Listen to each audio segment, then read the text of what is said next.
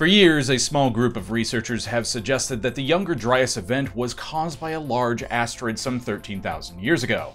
I'm Eric Malachite, and today on ScienceGet we're talking about some new evidence surrounding a mysterious crater deep beneath the ice of Greenland, what it means, and whether those researchers were right.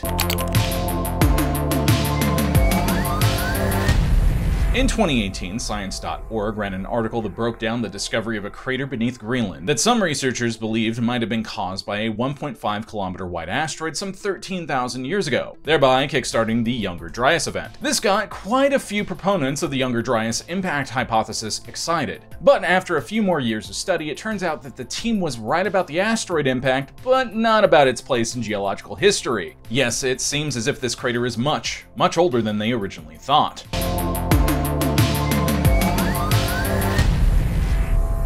Hiawatha Glacier is located in northwest Greenland, and the crater in question is 31 kilometers wide and rests beneath a kilometer of ice. At the time of the impact, any bipedal ape descendant or animal within 500 kilometers would have had good reason to soil their loincloths, as they would have been treated to the apocalyptic sight of a searing white fireball 4 times the size of the sun blazing across the sky. But according to new findings by laboratories in Denmark and Sweden, this impact crater is more than likely 58 million years old. That's just a few million years after the devastating impact that ushered in the end of the dinosaurs. So, no one with loincloths and no bipedal ape descendants would have been around to witness the impact. But that impact would have carried a destructive force of 701 megaton nuclear bombs. And if there were any animals around to witness it, they would have been able to see it from hundreds of kilometers away. That impact would have also generated hurricane-force winds as well as a massive shockwave and thunderclap. The impact would have also caused forest fires to erupt all over the northern hemisphere. So, I know what you're thinking.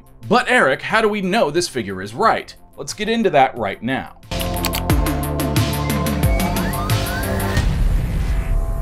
Amazingly, researchers at the Natural History Museum of Denmark and the Swedish Museum of Natural History worked independently from each other, yet somehow arrived at the same result. While researchers in Denmark sampled sand from Hiawatha crater, researchers in Sweden sampled rocks from it instead. Denmark experimented on the sand samples by heating them. This produced argon gas that the team was able to date back to the time of the impact. Sweden, however, dated the uranium fingerprint in the zircon of the rocks they sampled to arrive at the same time period, 58 million years. Michael Story, one of the scientists from the Denmark side of the equation, had this to say about the conclusion.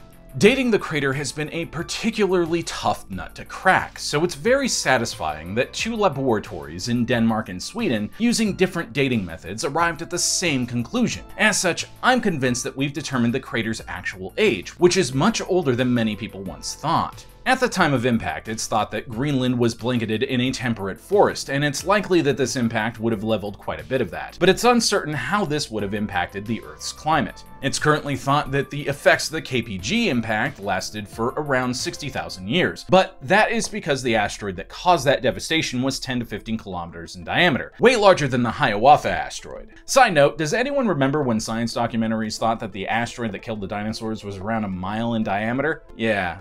Nostalgia. But as science getters, you know that size is not everything. Impactor speed and angle of impact are extremely important, and right now we don't have enough data to determine an estimate for those variables. Further research will be important to understanding how this impact affected Earth's climate, and I'd say that understanding how impacts of this size might affect us today will be extremely important. While asteroids around the size of the Cretaceous-Paleogene impact don't happen all that often, estimated to occur once every 275 to 730 million years, those around the size of the Hiawatha asteroid happen once every 600,000 years, which is much more frequent.